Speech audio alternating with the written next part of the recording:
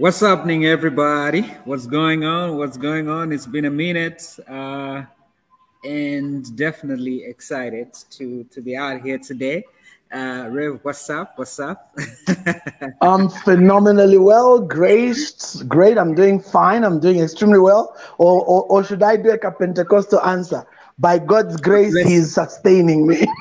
No, the Pentecostal answer is blessed and highly favored of the Lord. Oh, I forgot about that. Yes, blessed and highly favored, and He's sustaining me. You gotta put a vibe. You gotta do it the right way. You gotta be blessed and highly favored. You gotta look spiritual. So let me do that. I'm blessed and highly favored. Hallelujah. Come on, Shakata Yanda Sika.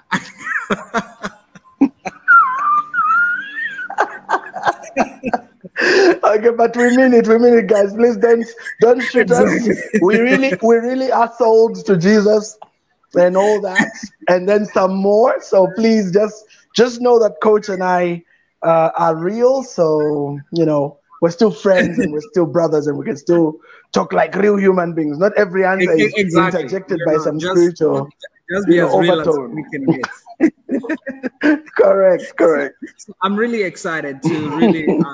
I think you and I have 50 million pending conversations that we have to bring to the table and just make sure we have conversations with people like we always do. But sometimes I think with what we do, life gets really busy that you really just don't have the time to turn on your phone and say, let me do something. But I guess it's part of our assignment. These are conversations that we can't dodge, we can't avoid. And one of the things I love is when I sit with brothers and friends is I don't call them interviews. We have conversations, so correct. Everybody that is, by the way, everyone that is joining in, on Rev's platform, my platform, please welcome. Do me a favor. And that's a thing. When we start talking as brothers and all that, we just begin to talk. So do us a favor, share and invite as many people as possible. Tag your friends, because this is going to be a very powerful conversation. Tag your friends. We're actually going to go into some major potholes. So this is going to be heavy. Exactly. We're just giving some warning in advance. This is heavy. It's been on our spirits. You know what I mean? And actually, to those of you that are watching us, Coach and I had very deep conversations these last 2 days because of some issue that was going on, and that issue is what has prompted this. This was after we spoke yesterday with Coach. To be honest, I slept, yes, but not really. And this morning I woke up and I said, Coach, let's just do it.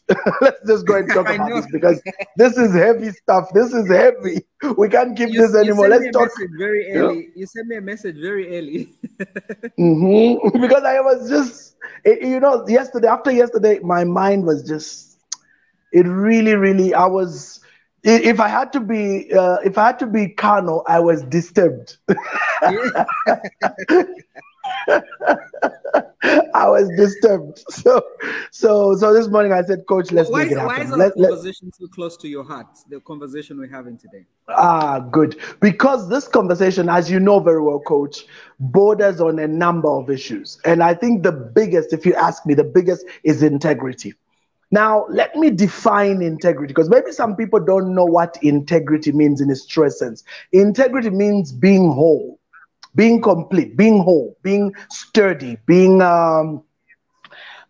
firm. That's what integrity means. So, but in this sense, it means wholeness. And what does that mean then? That means the person that you are in private is virtually the same as the person you are in public. That's what integrity is. So meaning my words and my actions are not far from each other. If I say something, I come through with what I say.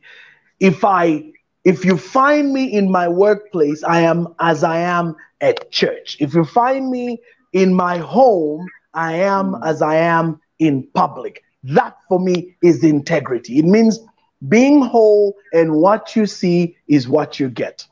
That's the issue. Now, why is the topic of integrity here? Because what I have noticed is that I think for many people, that is a massive shortfall. The things that they project and portray in public is miles from who they are in real life. The things that they project in their churches and in their communities is miles from who they are in real life. And for me, that's what this whole thing, you know, the topic of fake love marriage, what's that? That means something fake is hypocritical. Something fake is something that is one thing, yet it's another. So it is projecting what looks genuine, but when you go inside, it's useless. It's what Jesus said when he said, outside you have nice decorated tombs, but inside full of rotten bones. For me, that's what I'm speaking about. So we're saying that in the love marriage space, there's so much of that. And you know, what we've come across recently has prompted this conversation. That's what didn't make me sleep last night, in short. That's really, really interesting. And Yes. and I know the conversation is about, but don't you feel, and I'm gonna start with myself, because I feel you and the number of people, you and the number of people have come against me to attack me on being this single for too long. You know, and I repent publicly today, and I'll explain why. Including your brother Shkapwasha. I know. No, today I'm going to repent publicly. So, as we go on, I'll explain. A lot of you married people, you, Lewis Shkapwasha, and the number of people, you are always on our case to get married. Even when, like, I don't know whether you want us to create wives that are better for ourselves.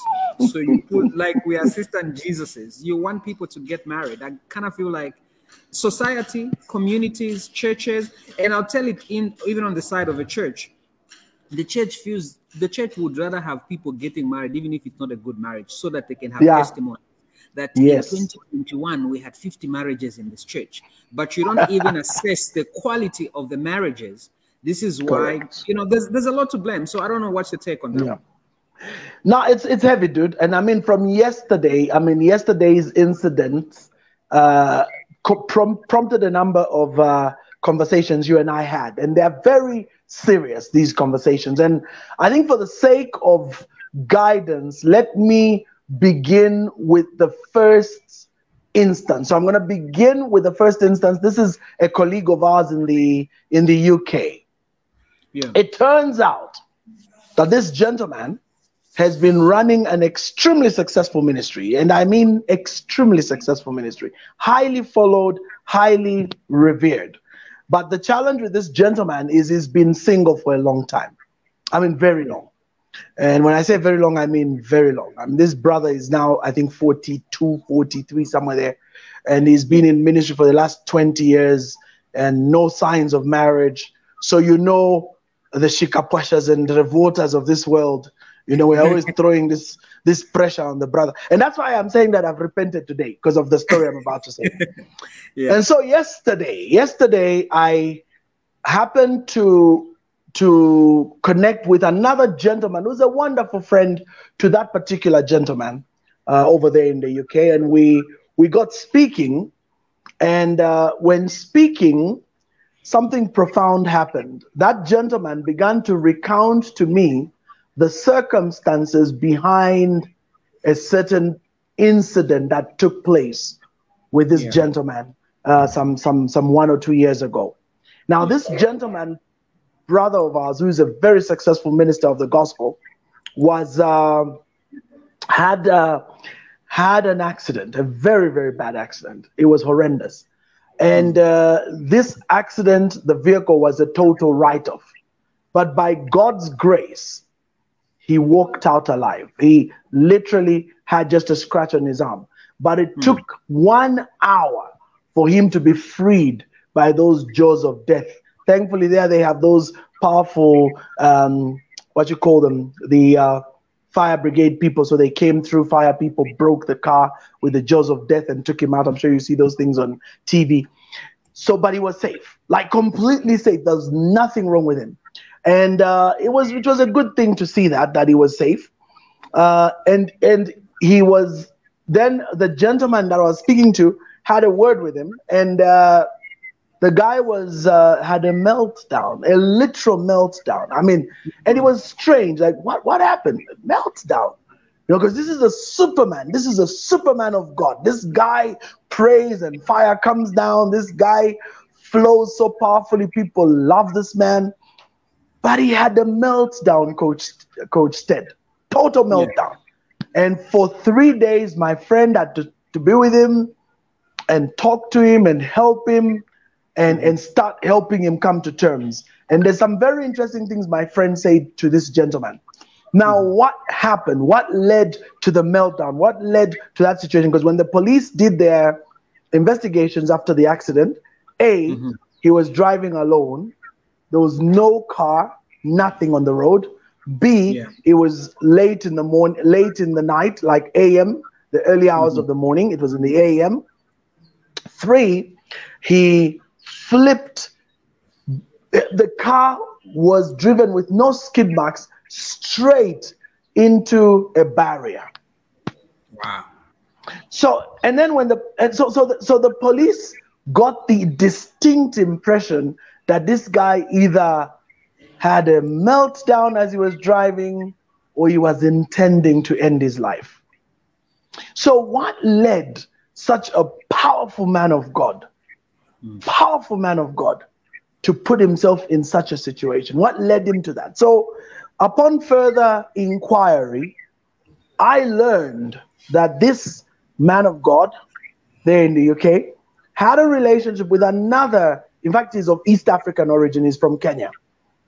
So he had been running his ministry for a while, and then you know how it is when running these ministries. There are so many women around assisting men, people just the typical Pentecostal charismatic kind of ministry thing. So there's all these ushers and armor bearers. You know the deal.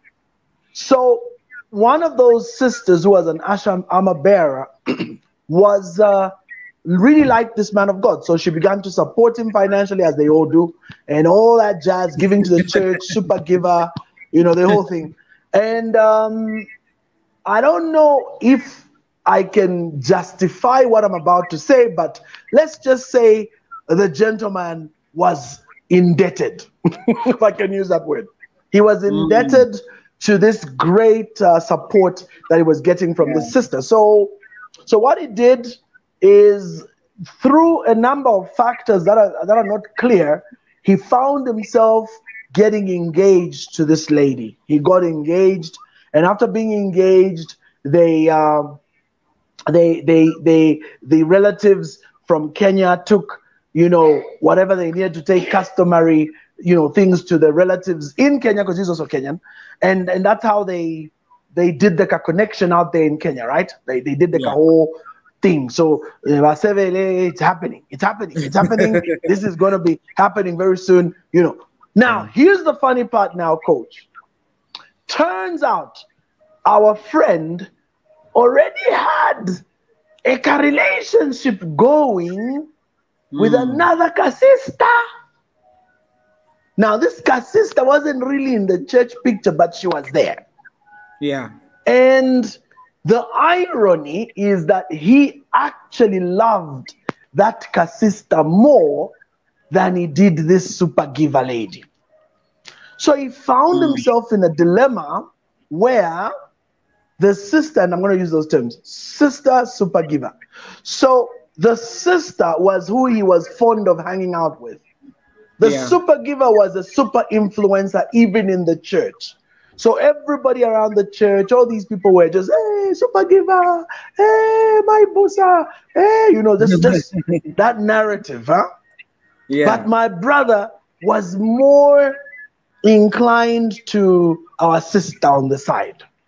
And so in that dilemma, what the gentleman would do is he'd go hang out with this sister. Now, as he hung out with that sister, because of the situation that was now becoming obvious, he had to be hanging out with her secretly. So they would go outskirts of town and hang out at a lodge and chill.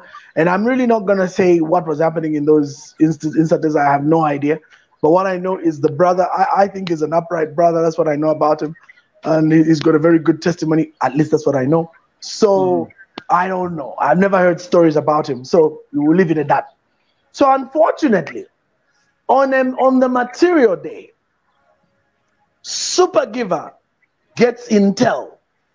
Maybe a couple of days before, I don't know. But she gets intel that, hey, your fiancé this side is got a other chick that he frequents, to use the Zambian terminology, frequents, you know, this side.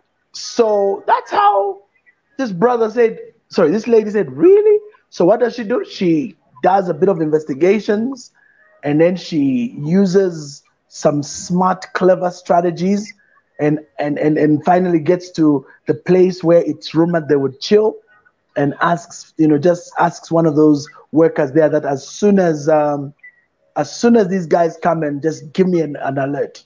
So on the material day, he goes to visit after he finishes his ministry, because he does ministry late, so like 22 hours, because a lot of times in the UK those meetings are during the evening late and stuff like that.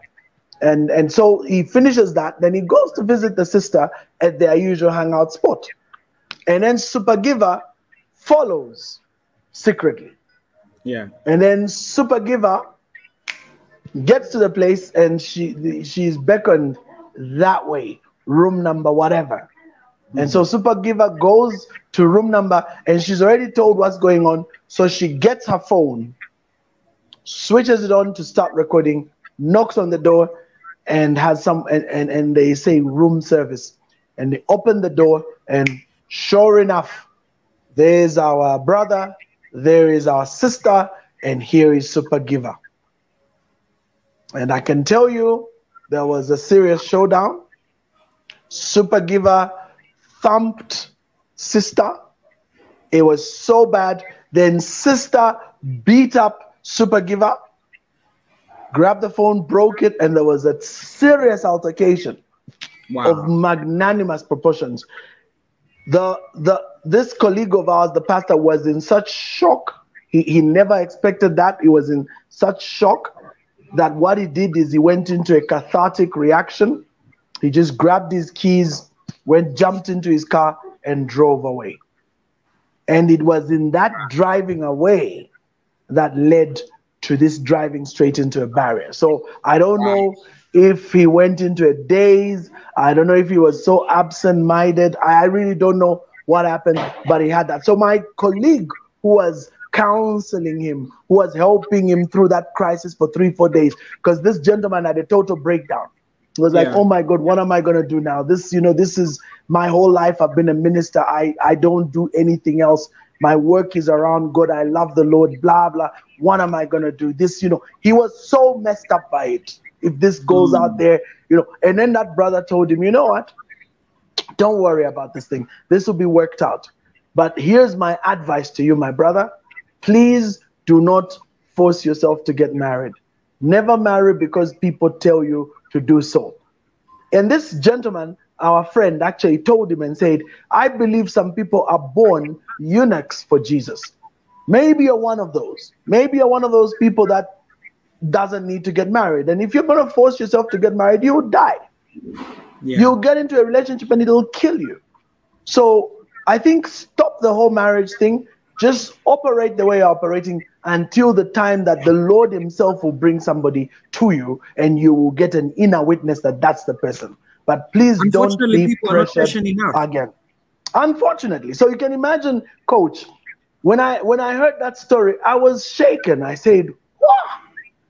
And it's only the grace of God that everything was covered up. There were people that just covered everything up. I don't know what they did to that sister, and I don't know what they did to the Super Giver, but the whole thing was hushed.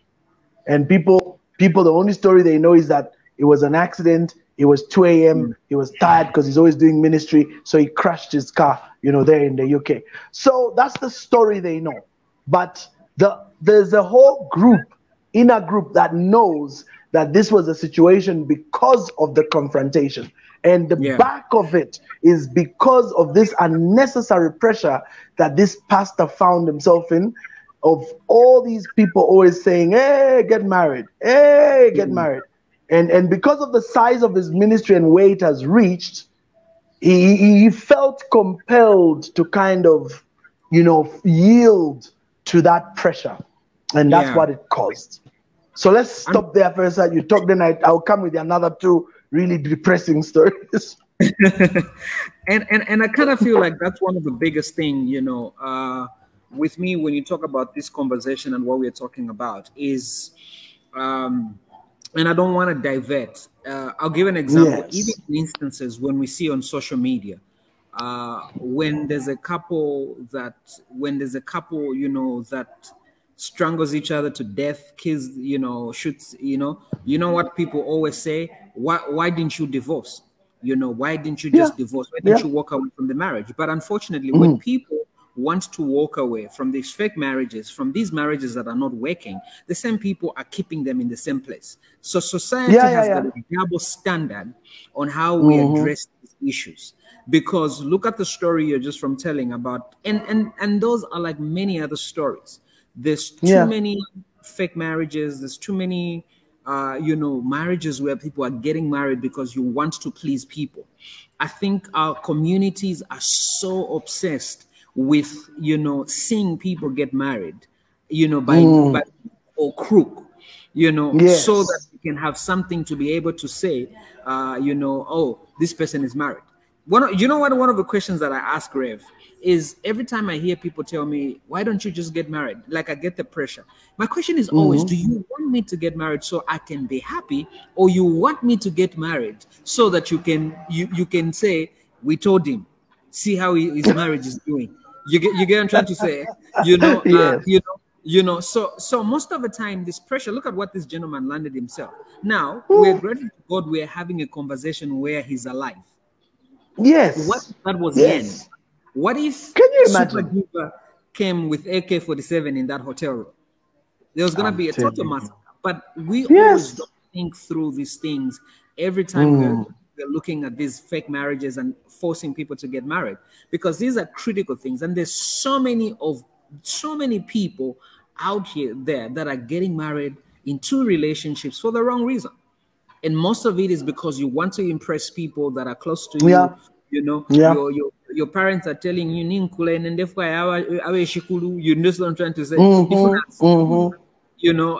I am going to die. So, like they put all the burden on you to be able to get married. And we're not teaching people how to get married the healthy way. This is why there's disaster. I mean, there's disaster out there when it comes to marriages. And I don't want people to get it wrong that, we are shooting down marriages. What we are shooting down. No, we're not. I mean, I'm a happily married guy. Eh? Yeah. I'm a happily married guy. I was actually teasing you that before you came to the show, before you showed up on this show, his wife brought a bucket of cake for the husband to eat before. Miss Siwo showed up here and said, babe, eat something before. And I was out there teasing and says, the beauties of marriages. So I totally agree. There's, but we need to put a disclaimer, because sometimes people need to be told because they don't understand. I'm a lover of marriage. When you're talking about being eunuchs, I said, that's not my calling. I am wired for marriage. Correct. I am wired for marriage. I love love. I love marriage. I believe in marriage. But just because we love marriage and we believe in marriage doesn't mean that it should stop us from addressing the fake marriages and fake relationships, which are in the thousands right now. Yeah. And one of the posts I put up last year is, I want a real marriage and not a publicity stunt. Because unfortunately, that's what we're seeing today. Exactly. So we are getting married because it's for publicity. We're getting married, because the pressure is real, Rev. We're getting married because we want to show people that, we want to be accepted. And in the end, people are getting into fake marriages. People are going to Dubai holidays. People are going to studios to take photo shots to show the world that I am happily married, when you hate the person you wake up next to. Some people are, committing suicide because you can't even stand, the person that you sleep next to, or the person you say I do to. Lovers become roommates, and when we address these critical issues that are happening in these fake marriages, people feel like, oh, we're just attacking, oh, we just want to say whatever we want to say. You know, there are certain people, and personally have said it, you know, I don't apologize. When I get married, there are certain people I don't want to see around my marriage because I don't want the same experience. You know, I have no apologies. You know, hate me if you like. Yes. Yes. Because I don't want you to sell me a lie. I don't want I'm you to telling sell you. me things. And we're not demanding for perfect marriages. We are simply saying there has to be a proper standard of how you run a home and how you decide to say, me, I can testify. I would, if I wanted to, I would have gotten married a long time ago. I agree. You know, I've had a lot of opportunities, but one of the things that for me is a blessing is I think God gave me the spirit of what the hell, you know, so I don't care how much you say you won't like me because I chose not to take this decision or I chose not to pull the plug and I don't want this relation. I really don't care because I'm trying to avoid falling in the trap of what we are talking about today. Which brings us now to the second narration. And you know, that narration is exactly what you're saying, the falling into the trap. You know, there's two individuals. These are now in the US. These are in the US. They are ministers of the gospel. Both are ministers, husband and wife. And they recently finalized their divorce. Okay?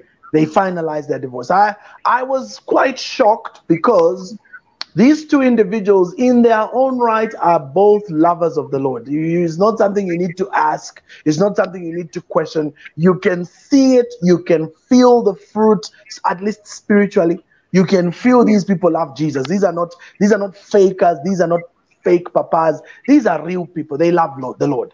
The man of the husband is a powerful man of God. The wife is a powerful woman of God. But they went through a divorce. And so in my shock and incredulity, because I never, ever, ever in my wildest imagination thought that they would divorce. I mean, I used to, like you're saying, I used to admire these people and go, wow, you know, our friends, wow, powerful woman, powerful man, wow, you know. And then they go through this divorce, like they agree to divorce. Now, theirs was a very amicable, no acrimony. They just agreed to separate. I was like, hey. And then they divorced. So I'm like, what the? Anyway, let me find out because these are Christians. So I need to hear why they are divorcing because I know what the word of God says. Love is patient, love is kind, and all that jazz in 1 Corinthians 13. Does not count Shanoko, does not covers all sin, Shanoko, endures and all that jazz. So I'm like, these guys know these scriptures. They can literally recite them. So why are they not living 1 Corinthians 13? So I now go and make some inquiries. And here is what I learned, coach and listeners out there or viewers. In the past, the lady was in another relationship. This woman of God, she was in another relationship. And it was a very strong relationship. It was going somewhere. But somewhere along the way, the gentleman moved to another state. You know, America is very big, 53 states. So, you know, you can literally move to another state and it's almost like you've moved to another country. You know what I mean? Huh? So he moved to another state. This lady remained where she was, waiting that this guy will work things out, and she'll go join him in that state and they'll start their life together. Well, this became 1 year, went to 2 years, went to 3 years. And to be honest, even I have issues with prolonged distant marriages. I have very big issues with that. So it went to 3 years. So in that process, this lady, by design of fate, finds herself in another church and she begins to serve there.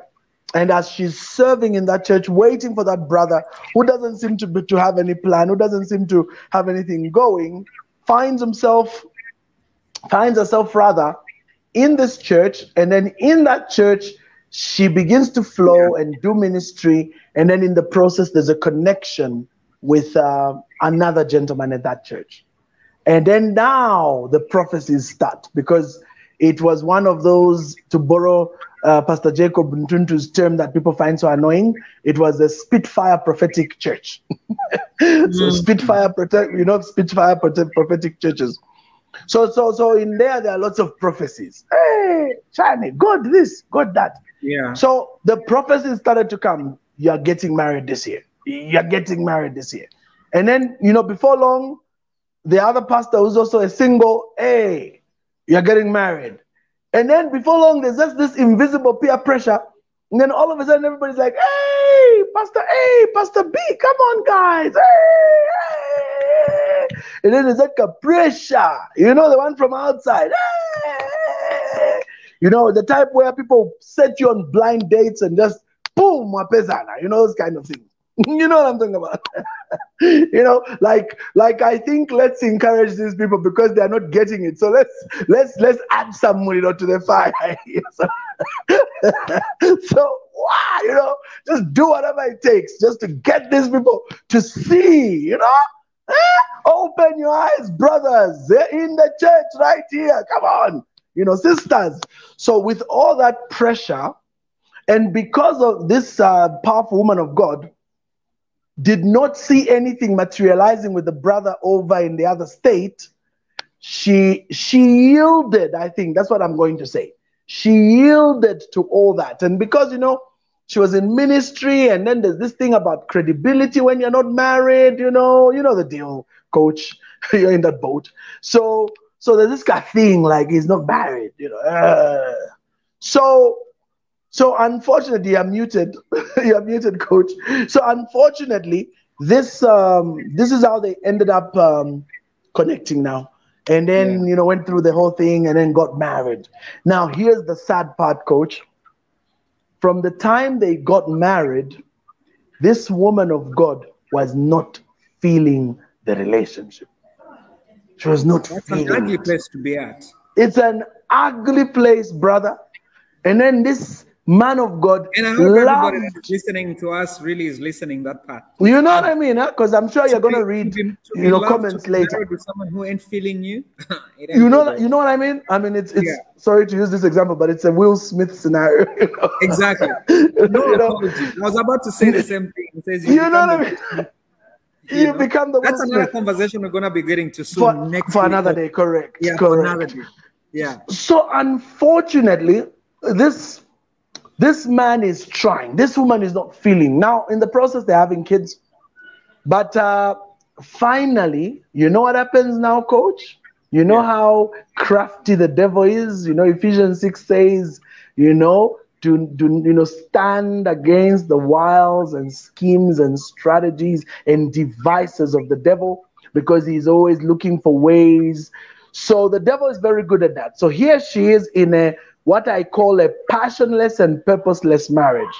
Not a loveless marriage, because for me, love is overrated. Love is a very, very mental state. It's a mental thing. You either love someone or you don't. It's not about feelings. So using love and equating it to feelings a lot of people are going to argue with you, but somebody actually posted that. There's somebody who John put a status: we don't marry for people, we marry for purpose.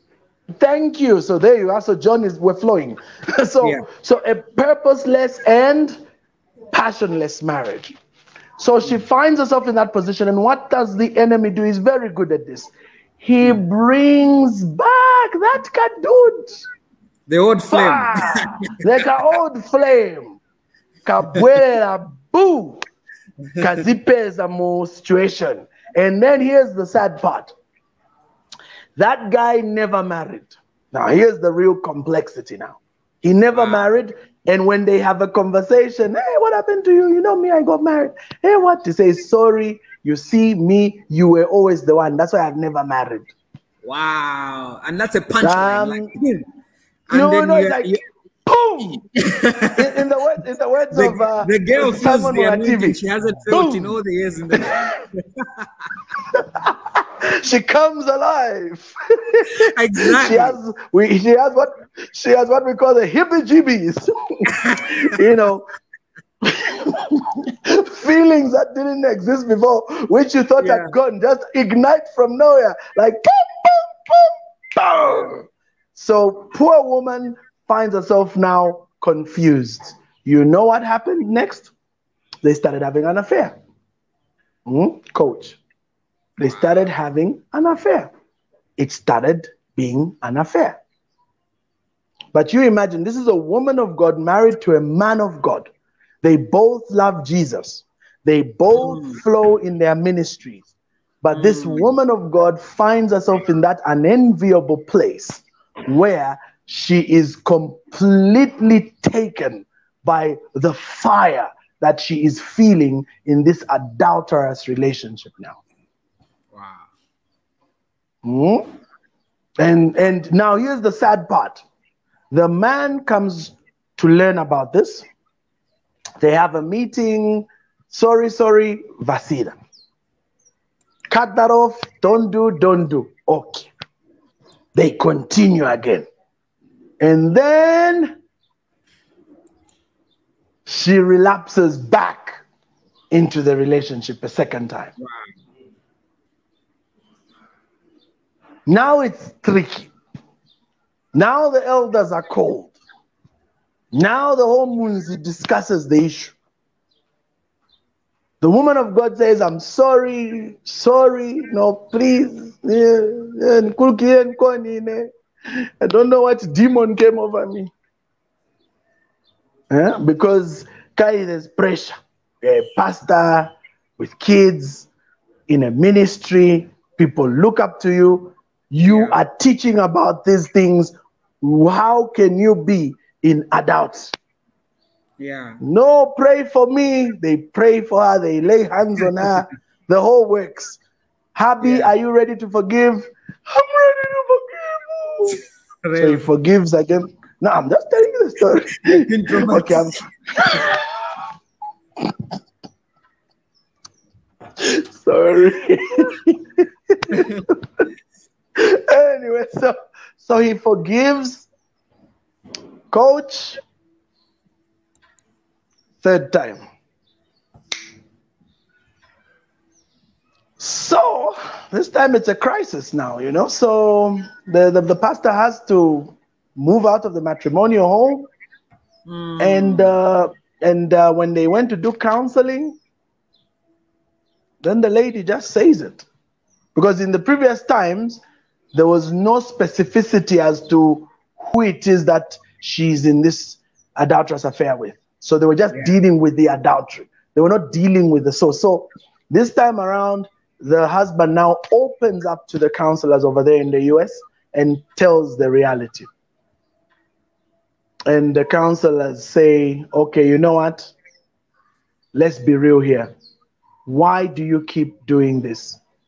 That's when now in the process of digging deep, that's when they got to the source. What was the source? I never really loved him. But because of that time and what was going on, I thought maybe it's just me and my messed up feelings. I thought, so that's why I married him. So where are you right now? I'll be very truthful. When this man shows up, all my lights come on. When this husband, I'm with him, I don't feel the same. I've been forcing myself to feel, but I'm not feeling him. I say, wow. So thankfully, okay, this is me. So this is not the position of the church. Please, I'm now talking as Rev Water Mwambazi. Thankfully, these two were sitting under a minister who then said, you know what? If this is your position, it is pointless to continue with this marriage. Dissolve it. Let this man go free. You go back and make your pursuits, if that's going to work. There are consequences to this, and you have to realize there will be consequences.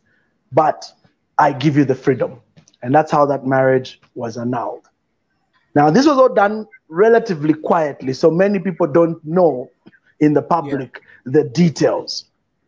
But that's how that marriage finished. So that's a second example of the fake love relationship dilemma and society pleasing marriages and their consequences. Wow. Maybe I mean I have a lot of things to really jump in and excited to really just go into that. And I know there's some comments that everybody, please do me a favor as you're watching and listening to us, do me a favor, please share and tag in your people, because Rev, the conversation we're having today is a reflection of so many homes, so many relationships, so many marriages. You know, so I know for a fact that this is going to be able to go into and save a lot of people relationships, and just really just open your eyes, and even you that are single, because this is not specifically for people that are just married. This is for people that are single, people that are really thinking about that. And I think for me, my blessing is, you know, and I know I would like, I mean, so that maybe before you break it down, maybe to go to the last conversation, and you know, and then we break it down together. You know, so the third scenario. Now, the third scenario is very painful. I mean, that one, that's what made me not sleep. The third scenario is what actually made me not sleep. And you know, we talked about it. A colleague who's based in Australia was found in an extramarital affair. Now, this colleague in Australia is a pastor. And so, as time and chance and opportunity would have it, you know how all of us here were ministers. I mean, here we are, me and you, on a show together, and somebody watches this, and next thing you get an inbox saying, Rev, how well do you know Stead? I'm like, I know him pretty well. I said, I know him pretty well. Really? Yes. Well, are you aware? ABC. Like, huh? You know, so that's what happened to me. Like, vouching for me. No, you know what I mean? So there I am vouching for you, and then now next thing I'm receiving all these messages. So essentially, this colleague in Australia, you know, is someone I know, and we did a picture together at one point, and then someone reached out and said, this colleague of yours was in an adulterous affair. And whilst I'm reeling in shock from the adulterous affair and trying to deal with that, here's what I learned. I learned that that colleague of mine was in what I'm going to say, you know, the way Jesus said, Peter, the devil wanted to sift you like wheat. Yeah. You know, he was sifted like wheat. He was chopped into pieces and left for dead. This is what happened to this colleague. So what happened to him exactly? What did he go through? This is what I learned, coach. And this is what is so scary. And I think after this, that's why we'll now talk. Yeah. Many years ago, maybe 15, 20 years ago, this colleague got married. Now, when he was getting married, he married a woman that's now also a woman of God. And as he married this lady, little did he know, coach, little did he know that the lady he was marrying was in an active affair with his spiritual father. Let me put it plainly. Let me put it bluntly. The spiritual father was hammering the daughter in the spirit. let that sink in. Let it sink in. Just imagine. No, but you said you Rev, please go on. So imagine on the day of his wedding, now this is stuff he learned in hindsight, not then. He had no clue. On the day of his wedding, before she came to the wedding, the previous night, she was with this spiritual father. On the day of the wedding, he blesses them. They begin their marriage. He was the one, this is all learned in hindsight. He didn't know it at the time. He was the one that even sponsored, and they would say, no, this is somebody in the church has blessed you people with money. So he bankrolled the wedding, but he was hammering the brother's wife. Wow. For 5 years, coach. The spiritual father, yes, the spiritual son's wife, both were children in this spiritual father's church. And For 5 years, coach, 5 good years, as Kenyans would say, 5 good years. I think Nigerians also like saying that. He was in a continuous sexual relationship with this man's wife without his knowledge, because that was their father in the Lord. So there would always be this thing that, no, I've gone to daddy's house, or I've gone to the office to pray with daddy or whatever. And you're like, yeah, that's fine. Wow. Now, here's the worst part about it. That daddy was married. This is all cutting in Australia, in the African community circles. Now, Africans are doing fine in these foreign states. In these diaspora places, correct. They are representing. So anyway, so anyway, on the 5th year, this pastor decides to send that colleague of ours, who is also a pastor, to go to get his degree in theology in the US at some university there. You know, I think it was Dallas Theological Seminary or something, but he was sent out there to go and get his degree, you know. The guy is sent off country. The reason he was sent there was because A, spiritual daughter got pregnant with the father, the spiritual father's child. 1. 2, spiritual father decided he's had enough with his marriage, so he sabotaged and destroyed his marriage. And then while spiritual son is in America, that's how spiritual daughter sends a letter to the husband in America to say, our marriage is over. There was never a marriage. There was never a marriage. So I'm done. I've gone. I've left. And I've already found someone else. So don't even bother.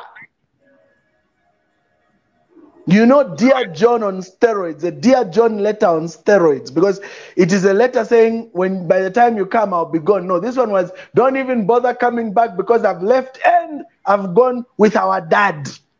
He's now my husband. We're even getting married. Yes, we're even getting married. So he's in the US, she gets married. And a couple of months later, baby. I mean, this thing shattered the brother. That's the right word to use. It destroyed something in him completely. And he's been on a path of recovery, but it's been very hard. And as I'm speaking to you right now, I know another case. Now, these are not pastor type of thing, but it's just a similar scenario. Someone I know got married a couple of months ago. Now, here's what happened in that situation. That lady got in touch with another lady to be their matron, and that lady who was the matron was supposed to be taking care of everything and handling the case. Now, here's the irony. The matron's husband is friends with that young lady's sugar D. So the sugar D tells the friend who's married to the matron that little young girl you see there in the mall, I'm the one sponsoring their wedding.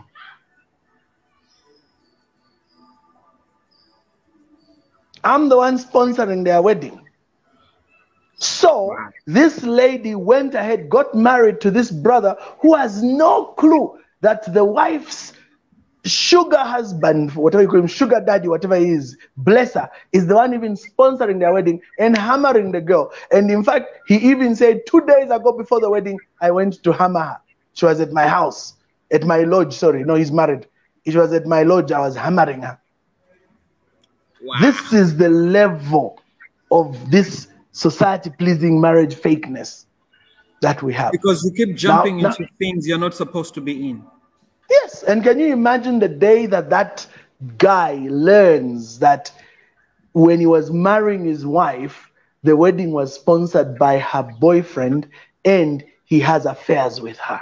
Can you imagine the mental torture that kind of information can cause? So this, and for me, this is what I think is the conversation now there, Stead. Our conversation is, to what extent are we willing to go into fake relationships for the sake of society? Yeah. Pleasing your families, pleasing your friends. You know, you are jumping into, and then you want to spend the rest of your life, you know, faking it and showing people you are happily married and you are in love, you know, but you're not dealing with these issues, you know. You've heard cases where people are 50, 55, they divorce. 55, you're like, come on, you guys have been together 25 years. You even have kids in university. Why are you divorcing? Yeah. This because I mean, at some point it doesn't matter how long it takes, because you've lived in this relationship because of betrayal. You've gone into you know, a lot of deeper things, you know, dealing with these issues that you have not been able to resolve. And then with, I mean, it's very sad, because if you look at the picture of what you're giving, the first scenario that you gave out, I'm looking at 3 people that meet and fight at a hotel. Anything is possible at that point. I mean, somebody can pull up something, somebody can get a gun, somebody can jump off the window, you know. Yes. And then how do we live with ourselves, the people that keep the rest of our lives? Yeah. For the rest of our lives, you know, because these are people you keep cheering on. They have not made the decisions, but because you're trying to influence the decision of who they get married. I feel, especially in the African circles, we are so obsessed about marriage, you know, that we are such in a hurry to ignore everything that is happening. I was every red flag. Exactly, you know, for the sake of pleasing people, showing people that we, you know, we are married and we've got kids, but everything has been built on a shaky foundation. You know, because I feel this is why when you know that this person, and I can tell you, Rev, I can tell you, you know, I have, and unfortunately, sometimes you'll meet people you love, but because there's no purpose, you say, I would rather walk away. I don't want to be with somebody I love and then we can't do purpose together. You know what I mean? This, and I think I saw another comment that I'm gonna put on the screen. You know, I hope you can see it. I think from Given. Yeah, I'm reading it out. Yes. Marriage is a heavy duty. Read it out. You can read it out, Rev. Okay. Marriage is a heavy duty when you are with someone you don't genuinely love. Though love alone does not necessarily build a long-lasting marriage, commitment, trust, and companionship are more important. Forever is too long to carry all these things serious with someone who does not complete who you are. I'm telling you. So it's very important to learn who really you are when you are single. Be happy. Do the things you love most. Someone else will come and embrace and complete the nice person you have created within. I agree completely. He is, I don't know if it's a he or a she, but he's nailed it. This is a powerful, I think, Given, this is really a powerful, I mean, message that you put across. Unfortunately, what most people don't do in their singleness is they don't do the work and they don't do the healing. And then, so you are jumping into marriage, you're getting into a relationship with a person, you haven't done your work, you haven't done the healing, you haven't fixed your issues. And we're not saying you should jump into marriage perfect. You just need to do the work that is necessary. Both of you need to have tough conversations and have honest conversation. Have you done the work? You know, have you done the work that needs to be done for you to be able to heal? I had a Let me tell you, Coach. Oh, okay, go on first. Then I'll tell you my story about dealing with the pain. Yeah, I had a guy say something powerful. This guy is in a marriage, you know. And when I heard that statement, you know, this is a couple sitting on their YouTube channel having honest conversation. Now, this is a guy, he's telling his wife and says, you see, if at any point you kind of feel that I am not the man, you are supposed to be with, it would hurt me for you to stay long when you know you can walk away and be happy with somebody else. That's a heavy statement. Yeah, I would. Now you see, in our context, especially you know, these some of these human beings are a problem. In our context, we can't have honest conversations. True. You know, we would rather struggle. Man, I wish I had my phone. I got a message again. You know, we can sit 4 hours, Rev, giving examples. You know what I mean? Yes. I just remembered right now as I'm saying this. I got a message two weeks ago. This lady just, I didn't even understand. She asked me a question. And I kind of felt like maybe near just some of those Yama setting. She said to me, she says, do you regret your divorce? That's what she asked me. She says, do you regret your divorce? And I said to her, absolutely no regrets, 0 regrets. Yes. And I left it there. And guess what? Later, the message that followed. She says, I feel exactly that way. I am going through the process of divorce. And I feel exactly how you feel. But my friends and family feel there's something wrong with me, because I feel relieved that I'm walking away from this marriage I'm not supposed to be in. Now, a person, and I said it on TV, and this is one thing I said, and I don't care what you throw stones at me, I don't give a hoot. You know, I'm not on salary by you. You know, I said something. I was on TV with Mary and Pastor Waldo and the other people, and I made this statement: my divorce blessed me. If I didn't go through my divorce, I wouldn't be the man. This is over 10 years ago. This is over 10 years ago. Actually, over 11 years ago. And then somebody says, but why would you say that? It says, I'm just telling you my truth. Our community, you know, and I remember, I think it was Auntie Stella, you know, on the show on ZNBC, and she says, but God Steady, why would you make a statement like that? And guess what? We live in a society that denies us of not telling our truth. Steady is a happy man. Yes. You know, and this is what other people do on social media. I am happy. I never look back and I regret, because if I stayed in that marriage, and I'm not saying anything bad about the person, is that sometimes we force things we know which are not connectable. Exactly. You know, I would be happy with somebody else. She would be happy with somebody else. But because we are trying our level best to force where there's no purpose, you know that you're not connecting at a deeper place. But because, you know, oh, Tinachita contribute 300 ya kitchen party. Tinachita contribute ya kwa nyumba. You see all those things. So those things begin to play tricks on you. So yes, our society doesn't give the permission to say, I am sorry, but I don't think we can go ahead and get married. I feel there's no... Sorry, I was going to say that what you're talking about is actually called the sunk cost fallacy. What is the sunk cost fallacy? Then I'll come to my pain and what I dealt with. The sunk cost fallacy, very simply put, is the tendency to allow past actions to affect present choices. I'll say that again. The sunk cost fallacy is the tendency to allow past expenses or past decisions to affect current choices. What does that mean if I break it down? This is what it means. You go into a venture like marriage, but there are many others. It could be business, it could be ministry, it could be an enterprise. And many times with these things, you sink some money, resources, you know, time, effort, you know, knowledge, in connections, whatever, you know, you sink these things. We'll call them investments. We'll call them money, expenses into this thing.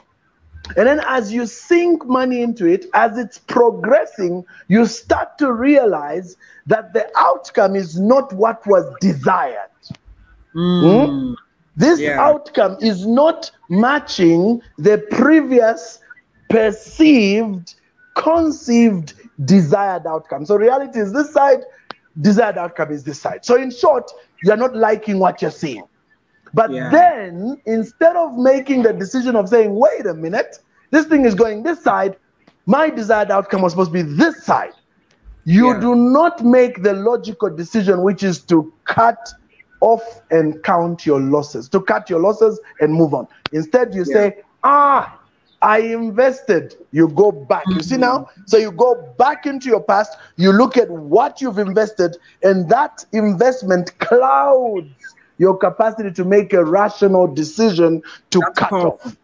That's powerful. Yes, it's called a sunk cost fallacy. Many people suffer from it. It's the reason people keep investing in businesses that are not working. It's nothing is looking like it's going anywhere, but they keep throwing good money after bad money. It's the reason people stay on in marriages or relationships. They know it's not working, it's a nightmare, but they keep trying to throw resources in there, hoping, against all hope, that this is gonna work. It's the reason people stay in careers which they hate with a passion. But because they invested in education, they invested in time, they've got a network, everybody sees and respects them, they go babwana, they hate the job, but they're there and they are not pulling out. Sunk cost fallacy. So many people are in that space, coach. They are too afraid to call a spade a spade. They are too afraid to face the ugly truth that this thing is not working. Let's come to terms with it. Let's address the elephant in the room. They are too afraid to address the elephant in the room. And that's why we end up with the hypocrisy we just mentioned. We end up in a situation where you have fake love relationship. You have society-pleasing marriages. You have society-pleasing relationships. You have society-pleasing endeavors, which include fake careers and fake, paths in life, which have not, for me, I even even these pastors, there are some people who wake up one day, they are a pastor and they say, what the heck? And I'm telling you, I've been there. I've been there. So I know, what the heck am I doing here? In this church on Sunday with these people coming to pray. What am I doing here? You feel like imposter is even better, because imposter means you like what you see, but you don't feel worthy. No, this one is a hypocrite. You hate the place, you hate the whole thing, but you are there because you've been put in this straitjacket and everybody's expecting you to do your thing. Do it. Do it. Do it. Go. Do it. And so you're going through this whole thing, but you know in your heart that I'm not feeling this anymore. I am choked. I'm dying in here. I wish I could be just able to run away. Remember Runaway Bride? You could just run away. Just run. Just go. Like, where are you running? I don't know. As long as I'm just running. Running where? It doesn't matter. I'm just running. But the truth is they are running away from themselves because they are refusing to accept the obvious, that this thing is not where they should be. And I know even as we're speaking right now, coach, there are hundreds of people who are going to watch this video now and in future, and they will resonate with what I've just said. They will resonate. They will know they're in fake careers, fake marriages, fake relationships, fake whatever. Everything is fake. Even where they're sitting is fake. Go on. I was speaking on was it Friday or Wednesday? I was speaking on Wednesday at Evelyn on College. I always make a statement every time I'm speaking, Rev. And I've said this and I've said it over. I said there are three critical decisions you will make in your life. One is knowing Christ as your Lord and personal Savior, and then number two is your purpose. Amen. And number three is the person you're gonna marry. Heavy. But if you mess it up with the third one, you have messed it up with the first two. Because if you're married to a person you're not supposed to be, they will affect your walk with God. They will affect your purpose. And your purpose. Because they have nothing but to fight you. Because they were not assigned to help build your marriage. I was looking at the judge who's been nominated. I said, look at how the husband has been supportive. This is a man who loves his wife enough to be able to say, hey, I am willing to put my life on hold to see you win and succeed. Because you winning is part of our assignment. You winning is part of our purpose. And a lot of people don't realize how powerful it is. And I want us to address, by the way, if I jump out, continue talking, because I'm not at home. I'm far away from home. So my battery for my laptop is going to switch off. I'll try and come in on my phone. But if I don't come in, you can finish this walk. If I don't come back, I'll try and come back. So if I go out, you'll still be able to do what you're supposed to do. But here's the thing, Ray. One thing we need to do, and for me, this is my recommendation. I don't know how many minutes we have to wind up. And I know there are some beautiful, comments. We'll continue chatting on the... Yeah, no, but we'll bring them on the street, because this is a critical conversation, Rev. Because I mean, I examples keep coming. There's a gentleman right now who is this is a professional guy, killing it in the corporate circles, Rev. But he's been out of work because of his toxic marriage. His marriage has so affected him that he can't even perform. Now, this is an intelligent guy, a guy who went to the best universities. He can't stick at his job because of how ugly his marriage is. And we're out here on social media. We're out here on Sunday, say, come and drop a seed for your marriage to heal. No, people need to go to rehab. People need to fix a lot of things. So this guy, and this is why when you see me show up, I'm passionate about these homes because I know how a bad marriage can affect your professional life. Yes, I've been there. A bad marriage will destroy your business. It's unbelievable. But people kind of feel like, oh, you're just talking. But they've got relatives in their circles. And then, by the way, the sad thing, this guy says, I can't share with my church what I am going through. I can't go and tell it. Now, you have someone in your church space who can show up in that place to come and be vulnerable enough to say, these are my issues. Because one, the church will say, don't mention the word divorce. Don't mention the D word. Because what God has put together, let no man put asunder. So we can't even have a healthy conversation. But the issue there, coach, is, was God even involved in the putting together? You see, that's what everybody argues, because I like to say not every marriage has been put together by God. But agreed. People don't want to. No, you guys just want to justify divorce. No, we don't want to justify divorce. This is why, for me, when I'm doing premarital coaching for couples and say, guys, my job in this premarital coaching session is to help you separate before you get a divorce. So correct. I will, and this is what we need to get to fix these things before they get into marriage. Because marriage is a covenant. There's serious bonds there. Exactly. There's a serious bond. And before you switch off from the battery, let me explain what I went through when I went through my divorce. Yeah. I was very shattered because, to be honest, I never pictured that I would be going through a divorce, because I was a Pentecostal, charismatic. I never planned for mine too. You know what I mean? Be happy for life. You know what I mean?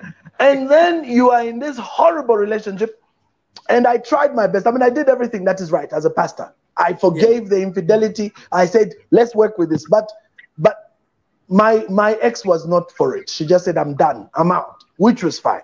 Now, when she exited, I had to deal with some major paradigms, because now the things I prayed about, you see, coach, this is why I realized that prayer without a backing action strategy is useless. Now that's powerful. That now you see why you see. Sorry, I hope you don't lose your flow. I like what you said. I won't. Prayer with what? Prayer without with what? a backing working strategy is useless. Prayer without a backing working strategy. It shouldn't just be a strategy. It must be a working strategy. Correct. Like a lot of 80% of what you're seeing of these troubled, loveless, fake marriages, they are just working on prayer. And at some point when you're praying, you don't have a strategy. Ulanaka. You just get tired. You get worn out. This is now because everything is not working. It's not working. It's not working. I mean, you're getting the opposite of what you pray for. That's very discouraging. And so for me, I lost my business completely. Then my pastor, whom I loved so much, fell. And for me, it's not a joke. It's not like, oh, he fell. Oh, he's a human being. No, this man was on a pedestal. I mean, you have to understand that I was new in the faith, and I really thought and believed that these are some powerful people. These are men of God. These are icons of morality, beacons of godliness. That's the level that I put this man at. And so when he tumbled and fell, I was shattered. I won't even lie. It hurt me. And then you're dealing with that, right? You're dealing with the fact that you've lost your business. Your pastor has done a somersault, and not a really simple somersault. I mean, he did like a double flip, triple bar thing. You know, he did a really serious somersault. It was not a funny one, eh? And then you're dealing with that. You're reeling from that. And then now you have this adultery with your wife. Wow. So it was a triple whammy. I really got whacked. And then she walks out and she takes my son with her. And the son was taken deceptively. Wow. So there you are. I remember when my son was born, I said, "You shall always know your father." I did those Pentecostal declarations on him as a little baby in that hospital bed. And everything I declared went 180 degrees. Everything, coach, I declared went 180 degrees. In short, everything I did not want to see occurred. It put me in a mess. My friend Humphrey tells me I went into a depression. I agree with him. You know, but at the time when you're in a depression, nobody really... But you're a Pentecostal, how can you go through depression? You're telling yourself, I'm a Pentecostal, I'm a man of God. Religion has killed people forever. I'm telling him about it. So I went into a depression, and thank God for my dear friend. He may have his shortfalls and whatever, but he's a great friend. He pulled and said, "Brother, come, let's stay together. You can't stay in this house alone." So I went to stay with him. So we helped each other. He had his issues, I had my issues. But that fellowship kind of worked, you know? And in that period, the first thing that happened to me, Coach Ted, is God brought a profound message to me. What was that message? Find yourself. Wow. It was so powerful because I heard it clearly. God said, find yourself. Because you are at a place where you don't know yourself anymore. You got so lost because you were seeking approval from others. You lost yourself. You became a caricature of what you thought was what you ought to be. When in reality, what you needed is to first find yourself so that you find your purpose. So I had to go through all that, coach. I had to find myself fully. Then when I found myself, then God told me, deal with the pain of the past 100%. That was heavy. He said, forgive. And I'm not talking about just forgiving where you say, I've forgiven. Real forgiving, coach. Forgiving where when you meet the person, the perpetrator of your so-called divorce, you do not feel anything, because God told me that time that for as long as you manifest when you meet a person who offended you, you have not truly forgiven. I agree. Wow. I agree. Because I've heard people saying, no, you must forgive and forget. But no, I can forgive, but don't forget. What's that? That's not forgiveness. Divine spiritual forgiveness is completely letting go. And all the emotions and pain that go must also go. So not only, coach, did I have to forgive, but I had to get to a place where I do not even feel chija chikongo nikaona ujamuntu. Because I've seen people, Coach Ted, I've seen people when they say, I've forgiven. Then when they confront, when they meet the person who they've forgiven, they go, I've forgiven. That's not forgiving. As long as you're going to manifest, that's not forgiving. And you know, for me, the ultimate test I'll tell, coach, about 6 years ago, I bumped into the gentleman that had been in an affair with my ex-wife. And I felt nothing, coach, nothing. As I'm speaking to you today, we do business. We are in a business venture together with that man. I've never raised the topic because it doesn't even matter anymore. Because I've moved on. I'm in another dispensation in my life. I'm in a very good place. With my wife, with my marriage, I'm at a very, very good place. So, and then let me also say, sorry to cut you short, because also this go on. This is a foolishness I think I hear a lot from our community and you know, our culture and our circle. Every time you're going through that, they always tell you that everyone is the same. If you jump out from this marriage, you know, you're going to experience the same. But here you are testifying of a better marriage, and we've seen it. We just celebrated your 50th. Your wife put out a fast one on you, you know. A very fast one. Yeah, you know. I showed up at your birthday party and you're saying, what are you doing here? because your wife put an amazing one. And this is what we also need to tell. And then this is what we need to have. And I'm glad that you're going deep and sharing these honest conversations, because Rev, there's a lot of people that are standing on these pedestals into these big offices, you know, that are wrecked up in messed up marriages, but they don't want to talk about it because they still want to protect their name, you know, and they don't want to be seen like a challenger going through issues. Because I tell people marriage is mutual. They could be the best man in the whole world, but if the other person is not seeing that and they don't feel the same about the marriage, nothing is going to work. And this is why I tell people nobody plans to get a divorce. We just enjoy. I'm getting married today, and then a few weeks later, I'm getting a divorce. Nobody plans that. You are caught in a marriage because it's mutual. I'm bringing in my best. Is my other person bringing in their best? So you could be bringing in your A game, and your partner is not bringing in their A game, and you get stranded. And here's something I want to, before I lose the thought. When you know, with this whole topic, why are we even diverting? You know, no, but it is. It's a similar topic. But you know, because you see, this is where I want to come. When I was going through my first marriage during courtship, there were I will not even call them red flags. There were placards. There were billboards. I just don't want to explain the billboards, my brother. There were billboards like, boom, do not marry, with a loudspeaker. No, it was an airport speaker. You know, like everyone can hear it at the airport, but you. Bing bong. Will Walter Mwambazi not proceed with his marriage? No. And then you know what I would say? Get behind me, Satan. Get behind me. Shakaka, get behind me. I mean, there were red flags, my brother, left, right, and center. It's just that I can't go into details for the sake of protecting the situation. You know what I mean? You don't want to give away too much information. Even if it's social media, there's a limit. But the red flags were there to a point where two massive billboards came up. One literally stopped the wedding. Like it didn't happen.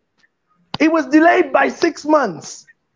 But still, at Yahweh, it's the devil posing. Okay. You went into the mountains and prayed. My brother. You did machine gun prayers. And yes, because I was a typical Pentecostal on fire. So we used to have this thing at my brother, when situations don't work, just loose bind for 3 days in a room. Just loose and bind, loose.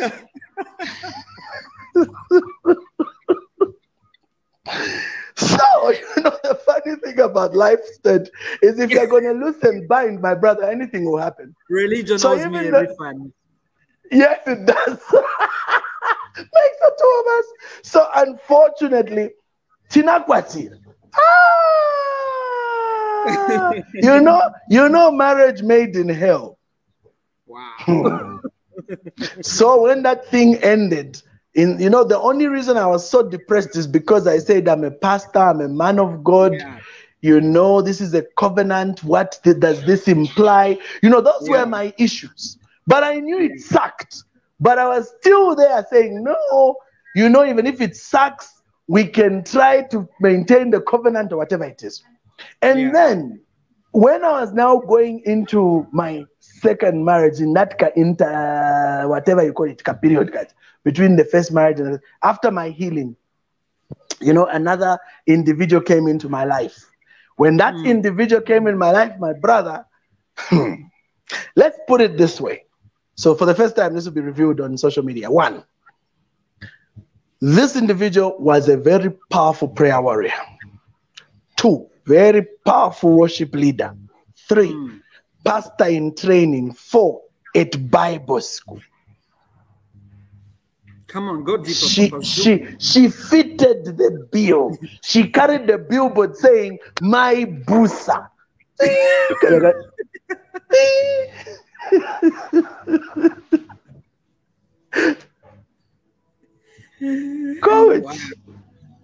Coach. So I was like, yeah, I think she suits. No, when those flags started coming up, I said, Jesus, I am so not ignoring any flag. This time around, no ignoring of flags. And they came up. Bing, bing, all the time the flags were coming up. And I said, you know what? And then the funny part now, there I am, going through this flag situation. I'm really trying to process this whole thing. And then there comes my current wonderful wife, Sivo. She appears. Now, I mean, my wife has grown a lot, so I can say this. She did not fit the bill of a my busa, not in the least. This wonderful, wonderful sister was now trying to reconnect back to God. So she didn't have any of that spiritual jive and stuff. No, she didn't, you know, she was really just trying to fit in. But she did not, she was mapempero yo waya, you know, not really on fire. She's trying, but 50-50. You know, even the kama disposition, the way she carries herself about, she was still too chaloized. Too much chalo. Chaloized? Chaloized. So now you look, there's this guy, iffy 50-50 babe, very lovely, but not really strong in the Lord at all. She's like just rediscovering, like coming back. And then you've got this fire, Holy Ghost, pray for 2 hours, sister. Let me just say it was a hard decision. I won't lie to you. because my Pentecostal programming, my Pentecostal programming was like, go for the my busa. You know, you make a powerful couple. Yes. But my insides were like, this sister, this kawanak. This is the kawan. 50% trying her best. Let's get it to 50 plus 1. At what, babes? That's what she's shouting in the background. She's saying, at least I was real. I wasn't pretending. True. She was as real as they come. She never tried to pull any. Yeah, she's actually, she's in the back. At Msanyeshe Makeko, babes. At Sianyeka. But you see, it was awkward, coach. Awkward. Because all I was there. I was featuring. I was there. You were there. I remember, coach. Because all the things were like, this kama my busa that one, this kawan, this. But my heart was like, this one. And the funny thing is, when I prayed to God, I was getting peace with her. Not with her. You see, that's weird. Because my intellect and programming was it should be this one. So you were it should be this one. Yeah. You know what I mean? Absolutely. But you see, thank God. Thank God. I really thank God every day that somehow I was able to obey. It's not an easy walk. It doesn't matter who you marry. It is a process. I agree. But I believe there was obedience. I had to face the elephant in the room. I had to pull the plug from my prayerful, my busa sister. I just had to say, Mama, I don't know. And I used the word yesterday, you laughed about it. But I said, it's not you, it's me. It's me. It's not you, it's me. I'm the one with issues here. So please, forgive me. That's a veteran term in these relationship streets. That's term, you know what I mean. It's a legend term. It's a horrible term, actually, to be honest. What do you mean? I can work it through. We can work out. What is it that you don't want? I'll do anything that you know. Me, I'm at a very bad place. Let me deal with myself. I don't know who I am. I'm in a very, very bad place. I can't stop my tears. But coach, I was being true. I was being real. Yeah? Why go and lie to someone and then spend 10 years of a loveless marriage and then I come out of a second divorce? Nobody will forgive me. Exactly. Doesn't matter. They'll just say you are the one with the issue. And I am glad these are honest conversations that a lot of people are not having, because we need to have them. We need to have these conversations, because these are conversations that will save a lot of people that are married, you know, and of course we are not saying jump out, you know, do whatever it takes to save what you have. But honestly, some of these things we also say it's just to fulfill all righteousness. Some marriages were over before they even began. Some marriages were over even before they began. Literally at the wedding day, they are quarreling already. Quarreling, like serious quarrel. Going to the honeymoon upset with each other. Yeah. True. Exactly. And we never have these honest conversations because the church is teaching us how to pretend. You know, me, I tell people whenever I date, I say, look, no one is taking me through a second divorce. I am getting married to stay married for life. I am not getting married. I am not getting married. I have no time to go and sit before the judge, you know, and we're not just getting married to say until death do us part. We are going to say happily married until death do us part. So I'm signing up for bliss. I'm signing up for a healthy marriage. And I communicate. This is why people say, oh, Coach Steady talks too much and the standards are too high. And says, no, you were not there when I was going through that, you know, sitting before you were not there. So you cannot tell me what I should do. And it's a very painful process because you are watching, you know, it's mind-bogglingly painful because, you know, people don't understand, you know, the marriage counselors teach us so well. They say that when you divorce, it's not a clean cut. Divorce is like taking two papers which were glued together and trying to separate them. I mean, everyone is going to come out with a piece of the other person. And it takes years to even work that person out of your system. You know, it's not funny. You know, it takes long to work the person out of your system. I mean, let me say something very, very bold on air. But, you know, there's nothing I'm saying which I don't talk with my wife already. Yeah. Do you know that I was still having dreams of my wife, my ex-wife, even when I got married?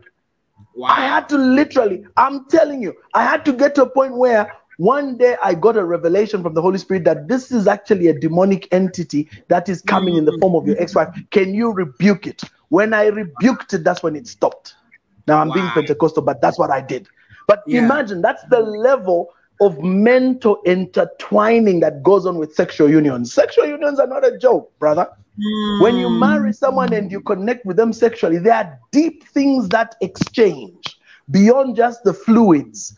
There's things that happen at a spiritual, soulish level, and you are connected at that level. So even when you separate, that's why you know this situation, coach. That's why even when you separate, many times if we're not properly healed, even when we're trying to get into the next relationship, we're still looking for people that are carrying qualities that remind you of your ex. True. Very dangerous. Very dangerous. And you know something, coach? That's why I was getting attracted to the other lady. Because she was the My Busa singing in church, on fire for Jesus, going to Bible school type of woman. And that's who my ex was. Now you imagine my ex was a fire for fire, typical Pentecostal sister. But she fell into adultery. And I'm not talking this to belittle her in any way, but she fell into adultery. Why? Because for whatever reason, which I'll never really understand, she was not feeling the marriage. And these are real things. And those are the conversations to really have, you know, because I think that's where a lot of people are making mistakes. I mean, today is a Saturday, yesterday was a Friday, hundreds of people have come together in a marriage, you know, and the things we are discussing are the things they are avoiding. And this is why I think, and this is not to say, oh, come and talk to us. Talk to people that have got experience. Because if you sit before Rev or sit before me, I will tell you what many other people won't tell you because they have a job to protect as a pastor, as a marriage counselor. I mean, I'll tell you the truth. Everybody, I mean, I was talking to one couple I married last December, and he was telling me, I said, how are you guys doing? And says, we're great, operating under the anointing. And here's one thing I told them. I told them something. It says, I have no anointing of helping people stay in a Shipikisha marriage. The only anointing I have over my life is bliss for marriage. So if you are coming under me, actually I tell them and says, look, if you're going to abuse your husband and abuse your wife and then come to me so that I can pray for you so that you can stay in this mess, I have that. That's not my anointing. If you guys are getting married and you're coming under me, I am helping you to stay in bliss. Because me, Reva, I have no time to help people stay in miserable marriages. And this is why I tell them, no man that is intending to build a tower does not sit down and count the cost. Is this man, is this woman that you want to wake up next to and say, I love you for life. And we're not asking for perfection. We're simply saying, I am making this commitment and I am ready to do purpose with you. This is why a marriage must have much more than just getting laid. A marriage must have something we're doing together, we are building together, you know, because at 60, I'm not going to be out there in the pharmacies trying to buy Viagra. No, because I want to keep a marriage. No, I'm not going to do that. You know, I mean, I want at 50, we can say, what can we do together for kingdom? What can we do together for purpose? How can I help you build what I'm building? How can you help me, you know, like build what I'm building? There must be much more than just saying, oh, this thing, I love you, and all the sweet nothing. There has to be something different.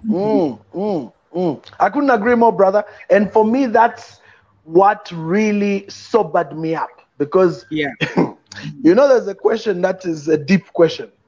10 years from now, can you wake up to this? Amen. And here's the indicator. If deep in your heart, and I mean this, if deep in your heart you are not sure about where you are with that person, don't even move. And here's how you know somebody's not sure. Do you love them? Well, if you cannot answer whether you love a person or not with no but or perhaps, then that's not your marriage. Because for me, there's a problem right there. And this is, you know, somebody said, knowing your purpose is like knowing whether you're in love or not. Nobody has to tell you. You just know. This is what I was born for. And of course, us as coaches, we help you peel off all the layers to get to that purpose thing. But that's exactly what it is, coach. It's about, do you know the purpose for which you were born? Jesus answered it so well. He said, it is for this hour that the Son of Man was brought on this earth. This is it. This whole Pilate thing, and I'm about to be slaughtered and put on the cross. This was the reason for which I came on this earth. You see, he knew his purpose completely. And when the time for his death came, he went to it. You know, that's the part that just always blows me away. Because, you know, prophetically, you get these words which tell you, no, don't come in, don't come in. Oh, you've gone to your phone. Nice. Yeah. Let me wait for the feedback to go.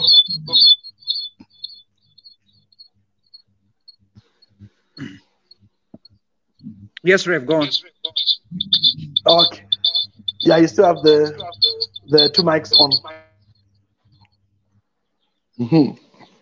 Okay, so like I was saying, this is the thing where you reach a point, so you see actually your camera has got a far better, sorry, your phone has a far better camera than the computer. Because now your features are all clear, but the sound is gone, so you need to unmute on your...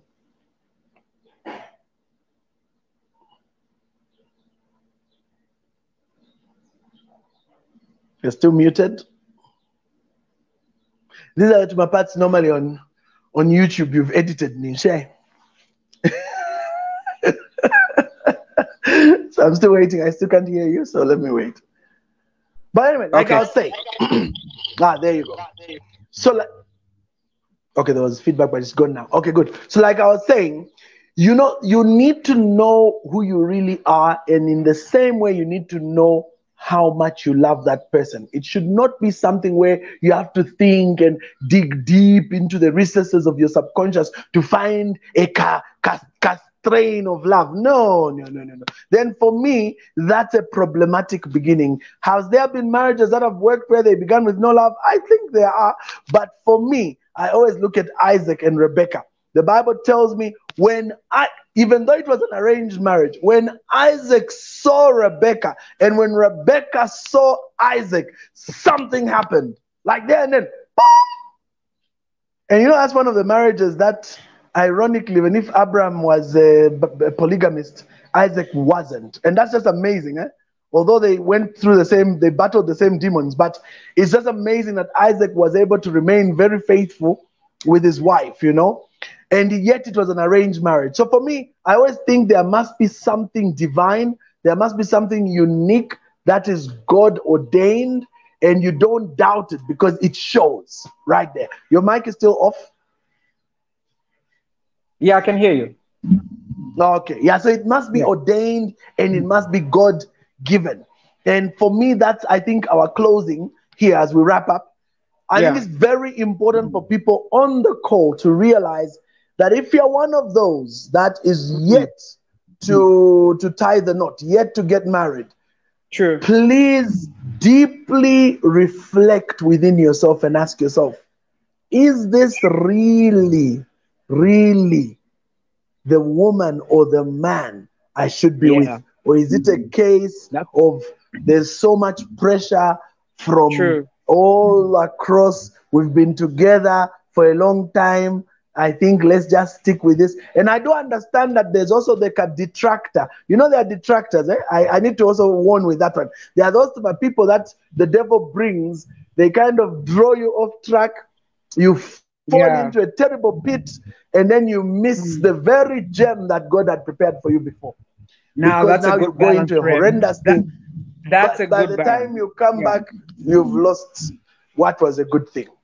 So I think that one we must remember there's also such things. So I think that's a good balance to really bring in. And I think for me, the key thing as we conclude and just wind up is, you know, make sure when you're making that decision, you're making a decision out of a good place. It's not peer pressure. It's not because you want to impress people, you want to excite people, make people feel great, you know, that you married this person. You know, like, again, every time, like when we are speaking, there's always ideas that come. There's a young lady who sent me a message and she was saying every man that she's brought and taken to her family, the mother has disapproved because the mother has got a standard of a type of a man she marries. Now she's frustrated because the men that have come in her way, are going out there to be happy with other people. So I think the balance that Rev brought to the conversation of saying, hey, listen, if you are in a relationship, you know that this person and you can do purpose together. You know, you don't have anything beyond just having kids and the physical part of a relationship. There's no purpose. You know that you're not coming together. You're not building. Look at what your wife, you don't start off where you are with your wife, because I've been part of the process, but look at how your wife is blossomed into what you saw. So when you saw at the beginning, it didn't make sense, but look at where that has brought you, in the space that has brought you. So you have to be able to see something that is deeper when you're making this decision, but it shouldn't be a decision because people want you to make that decision to please them and to excite them, because you're gonna, like I always say, you're gonna be this man who's on social media 24/7 lying to women. I wish I met you before I met my wife. Can we meet for coffee? No, I'm not gonna be that man. If I'm getting married, I'm getting married to stay married. I'm getting married to stay in my house. I'm not gonna be out in social on Friday. I'm thinking, how can I run away? Can you imagine what it did to these fake marriages when it was COVID? You are stuck in a house with your roommate. That's why the divorces went up. Remember, COVID period? Yeah, exactly. Divorces went up because now people are stuck in their homes with their wives. Yeah. So I think for me, the key thing is don't be under pressure by culture. Don't be under pressure because people want you to do certain things. Don't be under pressure because you want to please people. You're going to be out there. I actually say the same thing. We want to be there now. We have to be service, not in that sense. Sexually, emotionally, we have to be the man who's trying to fill up the gap that man is not delivering at all. You want to be talking to us. No, you are a married woman. You are married. You're in a relationship. You're dating. So what's the point of being in a relationship when you want external people to meet the needs of the relationship? Be there. If you're a wife, meet the expectations of the person you decide. And this is why when you're getting into a relationship with a person you can do purpose with, you enjoy being together. It's not a drag. Yes. You're not doing it for filial righteousness. Oh, is that your wife? I just imagine. No, you are not. You're not from that space. My wife, my husband, I enjoy them. And does that mean that there won't be other people that look like they're advertising something amazing? There will definitely be there. This is why marriage, love is a full-time job. Work with what God has blessed you, investing the best, putting the best that you can be. So you are not out here trying to, do something with everybody you meet in the street. It's crazy. So I think for me, that's what I would be able to say. And if you miss this message, if you are listening to us, you're in a marriage or you are dating and you're listening to us, and you go on and have an ugly marriage from this point, I think the blood is on your shoulder because we have been because we've been as vulnerable. You've just done a master's in marriage. in this, 1 hour, 40 minutes. You've done a master's in marriage. So if you're still confused, and you still go ahead and do what you don't want to do, it's up to you. This is why for me, I tell people, this is to receive love. I have expectation. You will not love me how you want to love me. Because I need to make sure that this is what I'm bringing to the table. I want to love you right, and then I hope you do the same as well. So for me, I think you've made the examples of what other people have been able to do, mistakes other people have been able to make, including our mistakes. Able to go through the thing. I'll tell you the truth. For me, when I was this time, I wanted to be healthy in love. I don't want to be insane in love. When I got married the first time, I was madly in love. Like my brain was not functioning right. You are seeing all the red flags, but because I actually tell people I was a junior messiah. I was the assistant Holy Ghost. I will fix this in the marriage. So we'll sort it out. Oh, you don't feel the love. I'll feel it. We'll combine. So don't make mistakes that some of us make. And then also, the last thing I know we are concluding. The last thing I will say is, when you are too needy, when you are too broken, and you are hoping the other person is gonna fill up that void, don't get married, bro. Don't even please, stay away. Stay away. Yes. Work on yourself, just heal, getting there, bring a whole you into a relationship. Don't bring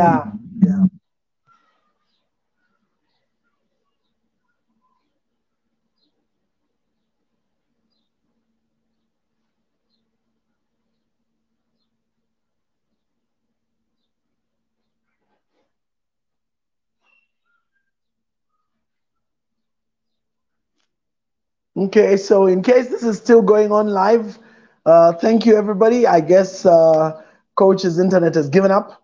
And so that means I got to say goodbye. And hopefully we'll be able to get the thing to switch off afterwards. But either way, it's been wonderful. We've shared deep, deep, deep things. And I'm praying that for you who are watching and have been following this 1.5 hours plus, is a whole movie. Oh, there you are. So I was just doing the bye-bye thing. I was actually saying bye. So I was telling them I hope they enjoyed. I hope they followed. You're muted, actually, Coach. But I hope they were able to follow and they were able to gain deep things. Even the last statement there you made, Coach, very important.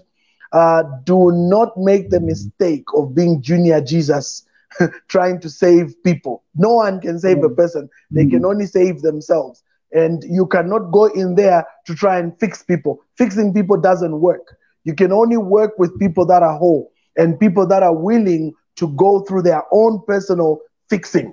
And you should never go into a relationship to be affirmed by another. You must first affirm yourself. Women are very good at this. My wife says it all the time. You must first affirm yourself. You must first be pleased with yourself and who you are. Know yourself deeply.